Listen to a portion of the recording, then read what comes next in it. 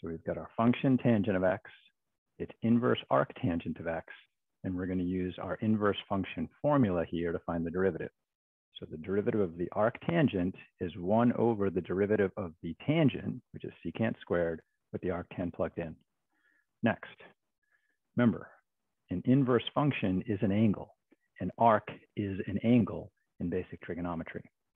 So I can rewrite this middle part here. Instead of saying the arctan of x equals theta, I can say the tangent of theta is equal to x, and I can use that to draw a picture that will help me figure out what the secant is.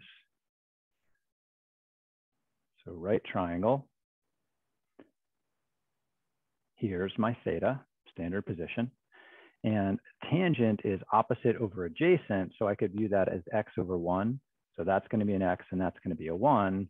And Pythagorean theorem over here tells me that if I square the legs of this right triangle, add them up, so 1 squared is 1 plus x squared, and then take the square root of that, that's got to be the other side. So this is based on the Pythagorean theorem.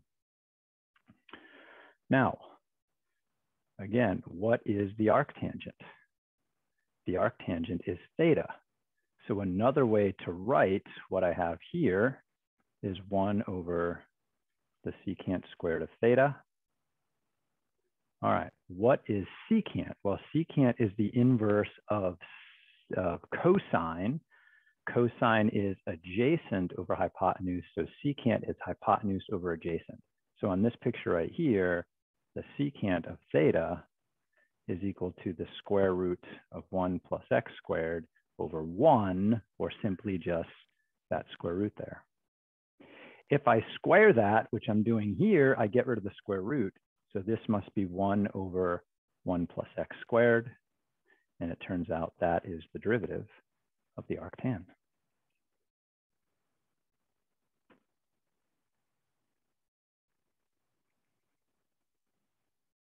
All right, so I do expect you to recall that you did this kind of thing in trig once upon a time, but I felt it necessary to jog your memory on how to do it. So you definitely want to practice doing this at least once on your own.